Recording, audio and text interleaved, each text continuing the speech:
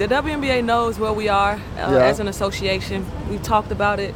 Hopefully in the next couple of years or months or whatever, we can kind of make some progress, because I mean it's just getting out of line now. You know, I've been in the league for 13 years making the vet minimum, which is, for me, has been $113,000 for the last 5 years, which is nothing compared to what the minimum is for, and the maximum is for the NBA. You know, I'm not saying that we have to get what they have, but I think we should see some progress at this point. And, you know, anybody that has something to say about it, I'm definitely backing them up. And Skylar Diggins, she's a great competitor, and, you know, I respect everything that she does for the league, and, you know, she's saying what's right. Have you seen any sort of, like, substantive change in the WNBA since you joined? Like, have you see them doing enough on their end, or? We packaged up some TV deals. We packaged up, you know, obviously Nike signed a endorsement deal with the league as well as, you know, at the NBA. We've seen that.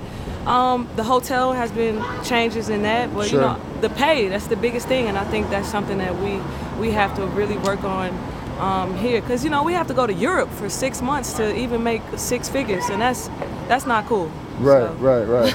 You know, like in the past, NBA players, the NBA Player Association, they've held out, you know, like just refused to play as a result. Do you think that if it would ever come down to that, the women of the WNBA would take those measures? I'm down for it. You're down for it? I'm down for it. Diana Taurasi spoke about it. I've heard numerous others say that they're down. Elena Deladon.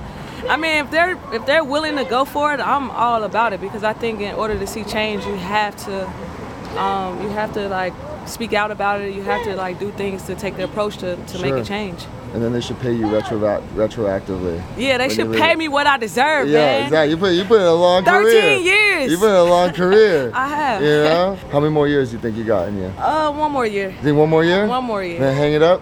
Probably. WNBA Hall of Fame right here. Thank you very much. All right.